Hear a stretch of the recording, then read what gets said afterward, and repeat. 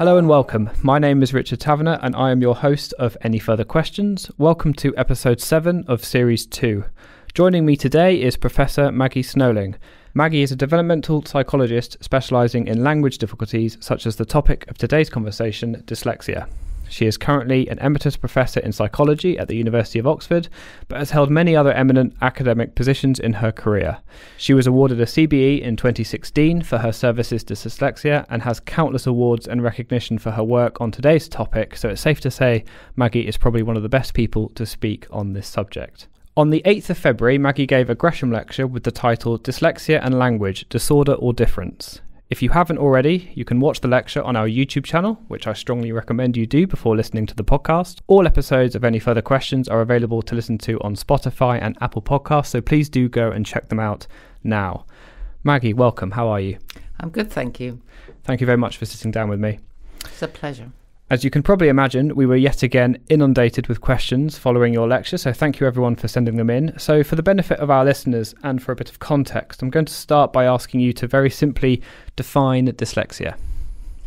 Well, dyslexia, put most simply, is a difficulty in acquiring reading and writing fluency. More formally, we describe it as a neurodevelopmental disorder, which means it's a difficulty which is observed very early in development. It's likely to have a genetic basis. We had a few questions about dyslexia being more common in boys than in girls. Some people with personal experience and some people have read it. Is dyslexia more common with boys? I think dyslexia is more common in boys, though the actual data on the sex ratio is rather variable. So just from a perspective of sort of history, I guess the first description of dyslexia as a specific learning difficulty was made in the Isle of Wight studies by Professor Sir Michael Rutter and his colleague Professor William Yule. And they looked at all of the 9 and 10-year-olds living at the time in the Isle of Wight, which was in the 60s, and they looked at those with specific reading difficulties, and they found that about 3 boys to every girl were affected. And there have been quite a lot of population studies suggesting that ratio. However, there are other studies which question that it is quite so extreme. Think a bit more like 1.5 boys to every girl. Certainly if you look at referral rates, more boys get referred for dyslexia, but this might be because as a reaction to being dyslexic, boys tend to have more behaviour problems, which are very noticeable, whereas girls tend to, what we say, internalise more. They tend to get more anxious and quiet and possibly a little bit depressed. So, I think it is true that boys are more vulnerable to dyslexia, but it's probably not as big a ratio as people think. Would you say it has anything to do with genetics, or is it more to do with what you just mentioned about the behaviour being more noticeable? No, I think there definitely is a genetic basis to dyslexia. Probably the very best evidence we have is that we know that it runs in families.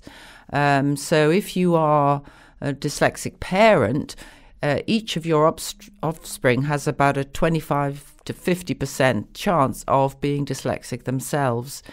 So that's an indication of its heritability. That doesn't mean it's necessarily genetic, of course, because genes act through the environment and families share the environment as well as sharing their genes. But nevertheless, molecular geneticists have been searching for genes associated with dyslexia now for some really probably 30 or 40 years. And the way in which the field is now going, now that there are lots of gene technologies, is that it's been discovered that there are numerous gene variations that are associated with dyslexia. In one of the latest papers, some 42 small bits of the genes that seem to be associated with different aspects of dyslexia. The complexity here, though, is that some of those many genes also code for other difficulties, for example, language disorders or attention disorders. And this might be why we quite often see that dyslexia co-occurs with other difficulties. A lot of the questions we had sent in mentioned the acronym DLD, Developmental Language Disorder. Could you just talk a bit about what that is? Is that a catch-all term? So DLD, or Developmental Language Disorder, is a very significant disorder. In terms of its impact, it's probably similar to that of autism spectrum disorder, but it is relatively little known. So this is a disorder that affects the acquisition of spoken language, as opposed to dyslexia, which primarily affects the acquisition of a written language. So children with language disorder often are very late talkers. By the time they are 2, whereas most kids have around 50 words, they probably are not speaking at all. They have difficulties in language comprehension, so many might think that they perhaps have got a hearing impairment, but that's not the case. And when they go to school, they may not be speaking in sentences. So it is actually a very serious disorder. In its milder versions, or in all of its versions, it's a very significant risk factor for dyslexia. So someone with even a mild version of DLD, if they go to school still with poor language, they're going to be at high risk of having reading problems. And how would you go about identifying this language difficulty in a child specifically? Well, identifying language disorder is usually the domain of speech and language therapists, but when parents are concerned about their child's language development, I guess the first thing they do would go to their GP, and the first thing that normally would be explored would be their hearing. They may eventually find themselves to see a speech-language therapist. But in the very early years, up until about age 3 or 4, there's a lot of variability between children in language. So some children are what we call late talkers. They simply talk late, but then they catch up. So it's quite difficult in the very early stages of development to know for sure whether someone has a developmental language disorder. If, however, that difficulty is still manifest at 4.5 and 5 when the child goes to school, it's very likely that they do have a language disorder. And at that point, from around age 4, so on, there are various language screening tools that can be used to identify the level of spoken language acquisition that a child has, and therefore whether or not they need some form of treatment or intervention. Apart from a family history of dyslexia, are there developmental differences which might indicate a likelihood of dyslexia, such as not crawling, starting to walk without crawling first, which show a higher risk? So it's often been said that there are delayed what we call motor milestones. This comes back to the 1960s when neurologists were the profession primarily interested in dyslexia. But I think there's no strong evidence at all that that is a risk factor for dyslexia. It probably is a risk factor for developmental coordination disorder, sometimes referred to as dyspraxia. And of course, we know that dyslexia often co-occurs. So I think if a child has shown significant difficulty with the development of motor coordination, then it's likely they have a coordination or a dyspraxic disorder rather than dyslexia per se. We had a number of questions that addressed language. We had one that said, what about in different cultures or languages? Is dyslexia more common in English than French, for instance? And does dyslexia manifest in different ways in different languages? It's definitely the case that dyslexia manifests differently in different languages. And that's because different writing systems have different ways of connecting print with sound. So I need to say a little bit more about what learning to read requires, and learning to spell being the reciprocal process. So this requires the child to develop mappings between the speech of your speech and print. And in English, that's at the level of very small speech sounds called phonemes, and they're linked to letters or graphemes. So they're very fine-grained connections, which are really quite difficult for the brain to establish early on. And learning to read is difficult for a child because although they can often see the letters of the word, they don't actually understand that spoken words can be split into these little phonemes. They think that, you know, a cat is a furry creature. They don't think of it as a cat. And they have to be able to access those phonemes to develop the reading system. In actual fact, because English is an irregular orthography, so those mappings don't always work. So if you have a word like school and you start saying s, k, h, u, o, you won't get to school. Because the mappings are difficult to set up, English is arguably one of the most difficult languages to learn. Now, in other languages, there's a whole kind of spectrum of differences in writing systems, but I think at another extreme is the Chinese language, or let's say Japanese. Japanese is has two writing systems within it. It has a sort of more of an alphabetic system like our system, except their system maps between syllables, the beats of a word, and some of the characters. But they also have a system called kanji, which is based on the Chinese writing system, whereby the complex characters that have to be mapped often to meanings or to whole words. So children learning Japanese have a terrific challenge because they have the challenge that English children have, and they also have a challenge of learning many, many, many different characters and the words that they link to. So you can see the demands of learning to read differ a lot between different cultures, and therefore the manifestations of dyslexia is different. And in a very succinct way, learning to read in English, children have difficulty in establishing what we say, cracking the code, and they have lots of problems with reading accuracy. If you go to a European language like Finnish or Spanish, which is quite regular in its letter-sound correspondences, children learn to decode, to read words very quickly, but the rate at which they do that is very slow. So in those languages, dyslexia is picked up by a slowness in reading, not by differences in reading accuracy. And in the more complex orthographies, in addition to all of those language-based problems a child might face, they also can face visual perceptual difficulties, can affect them, because the characters they learn are so complicated from a visual point of view. So the manifestation differs across languages, but at the core is this language learning difficulty.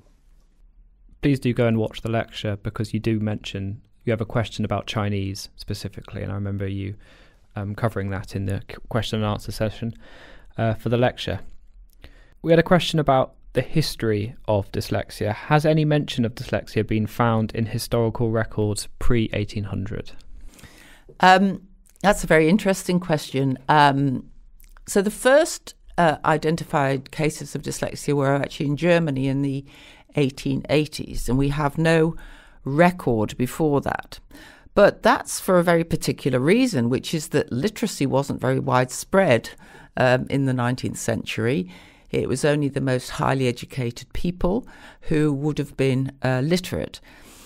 So really, the identification of dyslexia and awareness of it really only got going when there was more widespread education and hence the teaching of reading.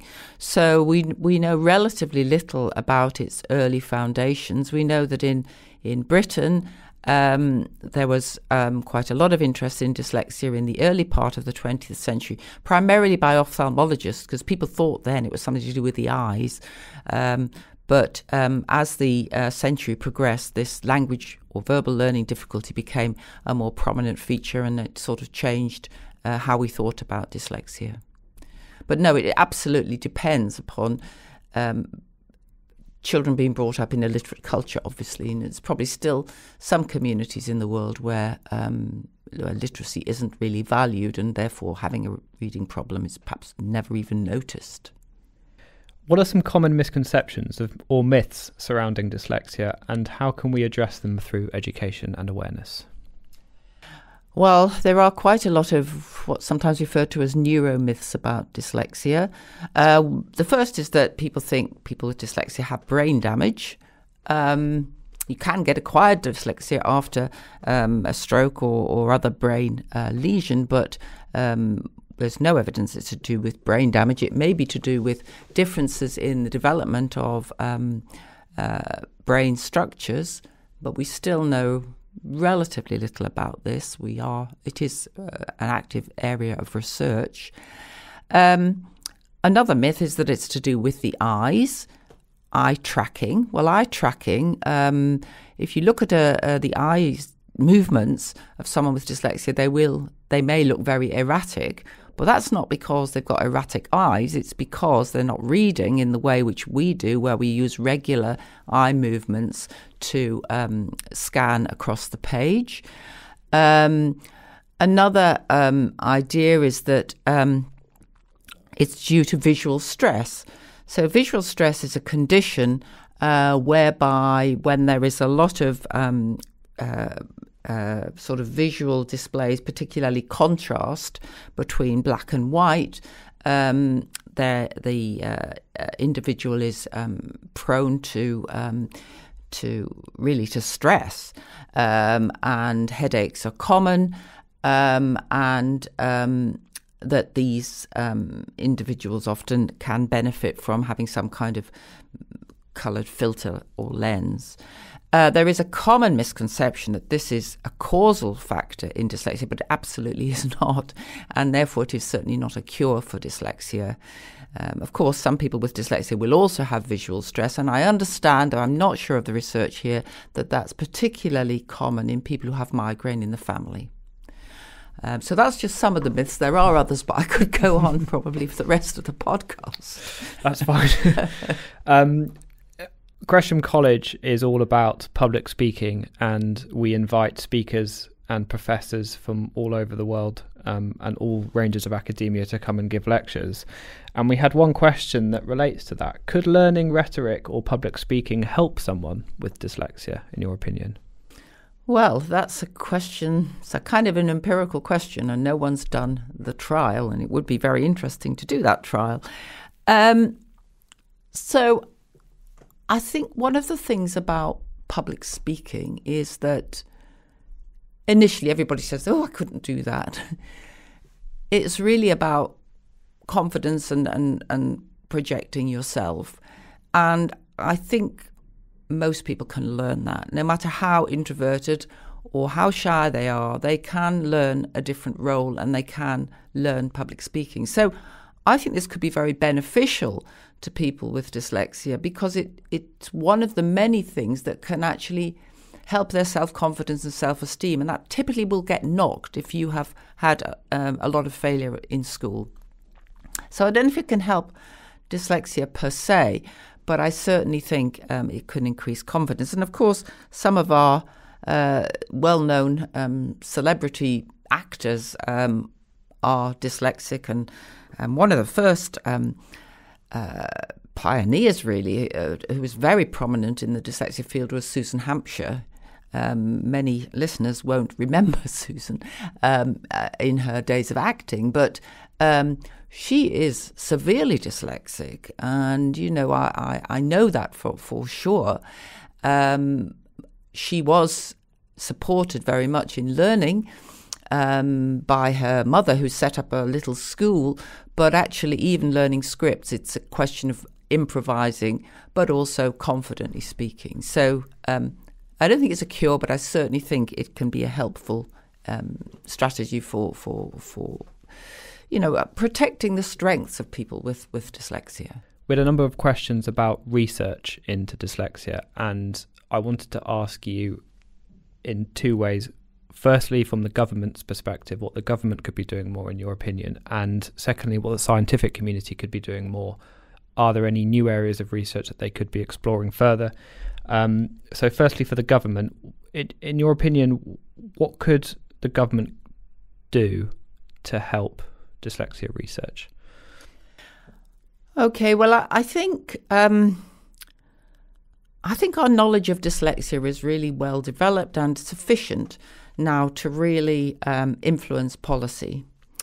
I think And if you go back to 2009, there was an independently commissioned government report by Sir Jim Rose on ways of assessing and teaching children with dyslexia and other learning difficulties. And in a way, everything that was said in that report, in my view, still stands. Initially, it was implemented with a big boost of funding to train specialist dyslexia teachers, and a cohort of teachers with specialised skills were trained, and this is a very important strategy, because if every school had a trained dyslexia specialist, they would have absolutely the homegrown person who could, one, identify, and two, support, and three, manage the issues around dyslexia. Unfortunately, that funding was pulled, so there's the only specialist training that exists now is, it's done by independent organisations who do a great job. The British Dyslexia Association, Dyslexia Action, but they're not free of charge to our state school teachers. The second thing is that we know a lot about the risk factors for dyslexia, and we've spoken about language. If a child goes to school with poor oral language, they're going to be at high risk of dyslexia. We really need to get language screening into schools at school entry, and we need to be picking up children who need language intervention as a foundation for learning to read. So that's the second plank, I would say, that should be there in the strategy. The third thing is, of course, reading screening. Now, a lot of people don't like screening, it's just more high-stakes testing. But actually, we've got a screener in our system at the moment, and it's called the phonics screening check, and it's done at the end of year 1. And it consists of asking children individually to read a set of words and a set of non-words. Now, the thing about non-words is they're really hard to decode, and children with dyslexia have particular difficulty with them. However, if you don't reach the sort of age-appropriate stage on the screening check, the school is meant to put in some kind of support. But I don't think we really have very good pathways there, and I don't think, there's the funding's not there, and I don't think it's really mandated. So there's a sense in which we are screening, but actually a lot of that information is then disappearing, and children then go on and on through the system. And of course, as they go on, the gap between them and their peers widens. So it's probably quite important to have another screener before transition to secondary. And I don't mean in year 6, because that's too late, but in year 5, say, which could be a fairly quick spelling test, and again, pick up children who are having significant difficulty. All of these are points along the way where governments could actually have a policy. I think the reading frameworks, which are, the guidance in the reading frameworks that are government-led, are very, very good for most children, but not necessarily for children who really have significant difficulty. In your opinion, what could the scientific community be doing more in this area? Well, as I've said, the understanding of dyslexia as a learning disorder is well understood, and there is active research going on in neuroscience in relation to dyslexia. But the best chance of interventions currently, and even identification, is at the cognitive level. So I think we need to be thinking about studies that look at cognitive processes in dyslexia and then using them to build theoretically motivated interventions. So I think what we need to understand more is the cognitive underpinning, so that will place us in a good position to develop theoretically and trial and evaluate interventions. I think that it's really academic leads that are needed to run randomized trials. They're complicated methodologies, and more early career researchers should be encouraged to put their toe in the water. I think many academics stay at the more theoretical level, and they think the other bits are a bit kind of messy and problematic, and it is undoubtedly the case that they are hard to do, but they are incredibly important. In terms of scientific questions, I think our questions now really pretty much focus in on the fact that dyslexia co-occurs with other difficulties. So we know that phonological or speech processing difficulties are at the core of dyslexia. We know that in attention deficit hyperactivity disorder, at the core are problems with what we call executive function, the control and manipulation of attention. When you get these two things together, does that mean that they interact in some way? Does it mean the impact is greater? Do they are these different risk factors really specific to each disorder, or is there some sharing? And if you take the example of dyslexia and I'm going to call it dyscalculia, maths disorder, some proportion, about 50% of children with dyslexia will also have problems with maths, and about 50% won't.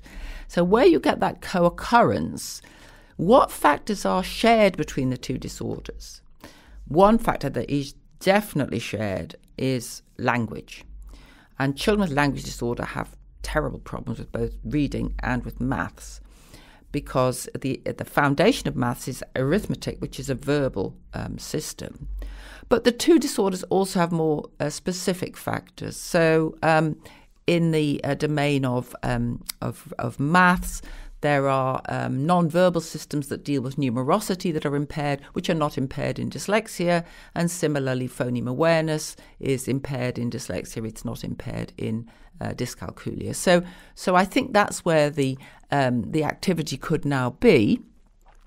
And it would help with identification, or because often people get the wrong diagnosis, as you can imagine. So, I mean, for many years, I used to believe that the behavioural problems that were associated with dyslexia were just a consequence of children, not being able to concentrate. And I used to think the reason some kids were anxious was because, they weren't confident because they couldn't read. But actually, there's quite a lot of evidence that the children with dyslexia who develop anxiety have got some underlying disposition to an anxiety disorder, and similarly, children who have perhaps more complicated conduct disorders or offending behaviours, they probably have something, not just dyslexia. So I think that area of comorbidity or co-occurrence is quite important. We had a question they were asking about specifically state schools and whether, in your opinion, more needs to be done in state schools where the funding is not necessarily there. Well, I mean, you put your finger on it there.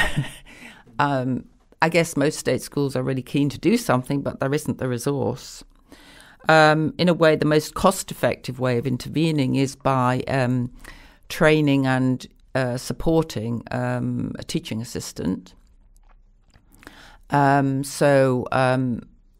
We've developed language interventions for delivery by teaching assistants in recent years, which have been rolled out by government. But going back in some, into the early 21st century, we were also publishing a lot of randomized trials showing the efficacy of teaching assistants in delivering reading interventions.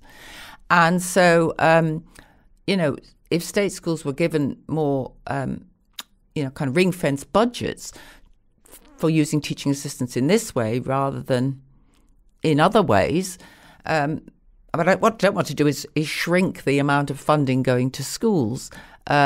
But I think there isn't enough funding to deliver really what these children need. And then what happens, first of all, I mean, the mainstream teacher can't do it because they've got a whole class to look after. What happens if there's nothing available is the children who are advantaged have parents who take them off for private tuition, and they fill the gaps, and that just leaves another cohort, another group of children, often who are disadvantaged in many ways, who are really, really slipping through this net. So there does need to be an overview of children's language and reading needs before they go to secondary school. Yeah. Presumably, I was going to say it's a treatable condition that can be done, but you need money to do that, and the children who are falling through the net are the ones that don't have that disposable income. Exactly. What does Professor Snowling think about the connection to music learning? I don't really know the answer to this question. I am very unmusical myself. Right. I don't think dyslexia is an issue for people learning music, but it hasn't really been properly researched. So some people do say that learning the mappings between the notes on the stave and the actual, say, finger movements and so on, it creates a difficulty. There's also a view that it's particularly difficult if you're trying to learn an instrument like the piano, which has different movements for each hand. But it's an area where there really isn't much research, and even what there is, I can't say I'm very familiar with. You mentioned executive functioning disorder, which segues beautifully into my next question. I was going to ask about the relationship that dyslexia has with other difficulties. You mentioned one about maths. Dyspraxia as well is another. We had a question. One other aspect of dyslexia is the issue of organisation or disorganisation, called executive functioning disorder. Is dyslexia only word blindness, or does it cover this? I think you covered This is a complicated question, and the reason is executive function is a complex term that covers a lot of different processes. Okay. We even talk about hot and cold executive function. So the cold is things like controlling your attention, inhibiting your responses. The hot is more emotion regulation. So already we're talking about different aspects of executive function. And when people talk about organisational difficulties in dyslexia, it's probable that they have some problems with planning and organisation. They don't always often fulfil criteria for ADHD, but because these disorders are dimensions, you can be dyslexic and have a bit of another dimension. So it's possible that there are some aspects of executive function to do with planning and organisation that affect some children with dyslexia, but not all. I've worked with dyslexic students who are entirely obsessional and complete perfectionists in terms of their organisation. It's definitely not always there, and I think to some extent it can be there because I do think it's a consequence. When every other child is learning to write in their homework book and put all their the required books in the bag, a dyslexic child is still trying to listen to what the teacher said to write it down, and so they shove everything into the bag. So there's a kind of sense in which some of it's probably secondary. So I think that's is important. The other aspect that I would want to mention, though, is that children with language disorder have very significant difficulties with executive function. And so to the extent to which dyslexia is associated with a language disorder, you will find that there are executive deficits. Your talk focused a lot on children and children learning to read. And we had a question about, once the child has been identified with a language disorder or dyslexia when they're young, it may be addressed, and then they may grow up and they may learn to read, but learn to read slowly, and learn to write, but learn to write slowly. Are there any ongoing tools being researched to help those past the age of formal education? I don't know of this research, but I think there is certainly a great deal of interest in the use of assistive technology, educational technology, with adults and children too. And actually, my own view is that we should have experts who can visit schools to actually help children with persistent dyslexia to use some of these tools, reading pens, voice recognition software, and so on. With regard to adults, again, there seem to be there's two sorts of adults. There are with dyslexia. There are adults who are very comfortable about self-reporting their dyslexia, and and by the way, I think that's very important, because if you don't, you can really get into trouble at work, and then of course it's too late to say, oh, by the way, I'm dyslexic. I think employers have a duty to make special arrangements for people who are dyslexic. But for those who are uncomfortable with self-report because they think this might involve some stereotyping or prejudice against them, they seem to really resist technology.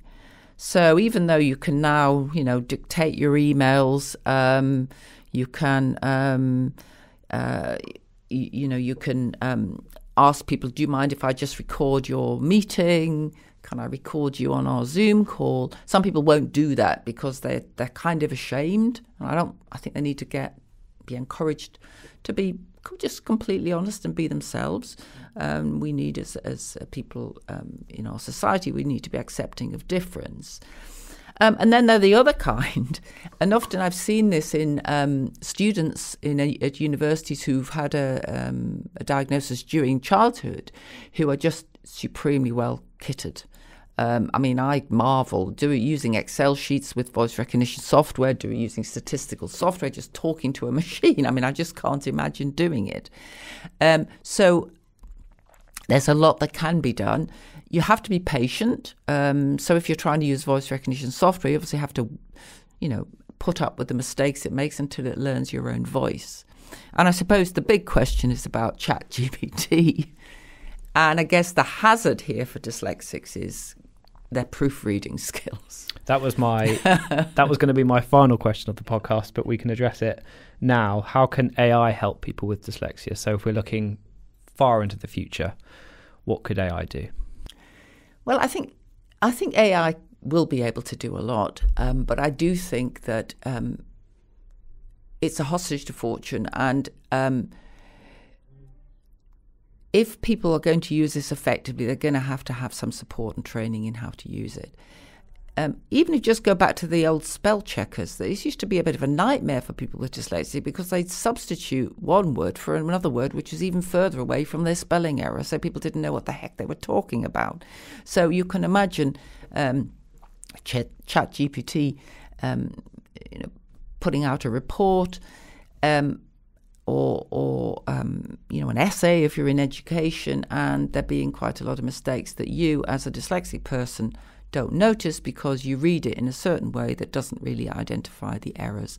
So I think there is a lot in the future, but also looking far into the future, we can learn from the past. In the past, when literacy wasn't widespread, there was no such thing as dyslexia. And if AI eventually does take over the need to read and write, then actually there will be no dyslexia. I've got a few more questions, but there was one question which I wanted to ask you about. Do you understand the acronym NELI? We had a question. Nelly, yes. I'll read it. That's our Nelly. Okay. I have a friend whose father had dyslexia until at 17 years old in the 1970s he had an epileptic fit. When after treatment with drugs he was magically cured. Stories like this might be rare, but they may also show that dyslexia is such a broad spectrum with so many causes, including societal. So how can one program, like NELI, Nelly, work for the more severe cases with multiple causes? Okay, well, that's an interesting question, isn't it? So for any intervention... Could you first say, what is NELI? Sorry. Well, first of all, Nelly is the Nuffield Early Language Intervention. Nelly is its acronym.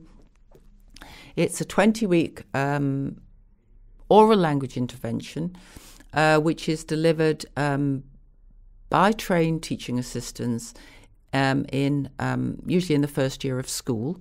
It involves work to enrich vocabulary development, improve what we call narrative skills, so speaking, and also listening and understanding of language. It's a combined one-to-one and small group program, and it's been shown in several randomized trials to be effective in improving children's oral language. And so in relation to dyslexia, we would expect having a better oral language foundation will in turn improve their reading development and the skills they have for reading. And in fact, in our last trial, which was done by an independent group of evaluators, there was a small but significant effect of the Nelly programme on early reading. That's only in year 1, though. You still need to build upon that. So in any intervention, like Nelly, like reading interventions, we have a concept called response to intervention, RTI. And some people say that response to intervention itself is an important marker of dyslexia. So if you respond really well to an intervention for reading, you might have a fairly mild form of dyslexia. But if you have a severe form, your response will be, less good. And so, yes, we would expect some children will have more severe difficulties. So at the end of the Nelly intervention, they will still have lingering language problems. When that happens, what we recommend is that child is then referred to a speech and language therapist for more specialised one-to-one work. And you can say a similar thing about a reading intervention. In fact, we did this. One of the reasons we started to work on language intervention was in about 2006, we were working on reading intervention, and we looked at children who showed poor response to reading intervention. And guess who they were? They were children who had poor language. And that's why we started to think that language enrichment was an important tool in the kit of people wanting to help children with dyslexia. So, but with a reading intervention, assuming the child doesn't have a language problem, but they're severely dyslexic, at the end of an intervention, I think it's really then befalls to professionals to ask, could there be anything else going on? That is dyslexia associated with some other kind of disorder? Maybe that child has attention disorder and needs some help with their attention control in order to benefit. Maybe that child's having some emotional difficulties. Maybe that child actually just isn't motivated. So you need to sort of, before you just do more of the same, you need to have a careful assessment of what else might be making progress slow. And it might just be that they need another dose of the intervention. That was all the questions we had today. If someone listening to this feels like their child might have dyslexia, or they themselves might have dyslexia, where could they go, online or in person, in order to address their dyslexia? Well, I think the first thing that they can do is to look to see whether locally there's any form of dyslexia association, because these parent groups can be very supportive. And they're all kind of under the umbrella of the British Dyslexia Association, which has a helpline. And the people answering that helpline will be in a very good position to advise. Similarly, if it's a language difficulty, again, there is an organisation called Raising Awareness of Developmental Language Disorder. So the acronym is RADLD. There's an excellent website, and also there is a helpline with the organisation AFASIC, AFASIC. So helplines are a good way for parents to get some support, and often they need just a little bit of someone to talk to. But the person they should be going to initially, of course, is their teacher, in the hope that their teacher will then advise, usually with some extra help, then possibly in what we call a catch-up class, which would be a small group getting some extra literacy support, and then if not, some kind of pull-out program where they're getting more individualized support. And in the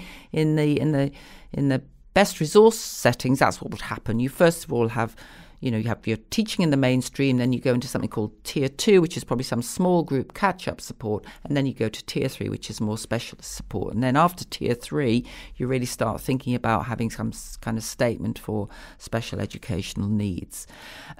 If the teacher doesn't come up with the goods, obviously there's the head, the special needs coordinator, there's also the governors. So I think that And it's really important not to get into any kind of conflict, but I think to always be willing to listen and to try what the school is doing.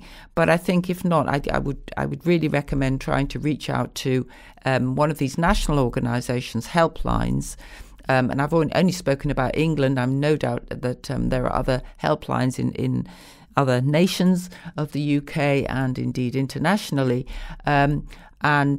Because there is a danger if you're going to go privately, you can end up in the hands of someone who is peddling neuromyths. Thank you very much for joining me today, Maggie, and thank you at home for listening. Maggie's lecture was the first in a series of 3 lectures under the heading Neurodiversity. Today is the 28th of February, and as we speak, Francesca Happe would have just finished her lecture on changes in the concept of autism, which will be available to watch on our YouTube channel in the coming weeks. And on Monday the 11th of March, Peter Hill will round off the series with a lecture on the modern concepts of ADHD. Information about these lectures and the speakers can be found on our website, www.gresham.ac.uk. Maggie, thank you again. Thank you very much. It's been great.